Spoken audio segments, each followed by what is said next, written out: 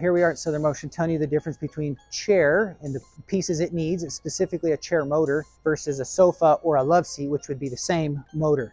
So first we're going to talk about the sofa motor and how to identify it, and then we'll kind of show you the difference. So if you come in here close, this piece right under here, this is the motor. Now obviously a sofa is going to have a recliner on each side. This is the footrest motor, the base motor. This is a sofa motor that it's a bolt-on motor. Chair motor is different in the fact that it has a clevis pin. So a chair motor, 2 bolts on this side, a clevis pin in the bottom, a 5-pin connection here for the control, and then a 2-pin connection for the power supply. Now this one has a battery, that's how it's controlled.